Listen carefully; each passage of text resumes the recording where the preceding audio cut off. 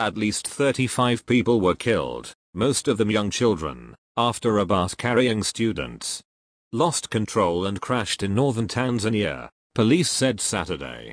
Arusha Region Police Commander Charles Mkumbo said the bus had been carrying the students from a primary school in Arusha for an examination.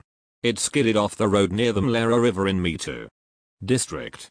Officials said the dead included 32 young students, 2 teachers and a bus driver. They said all of those bodies had been recovered. Photos posted on local media showed one end of the bus crushed.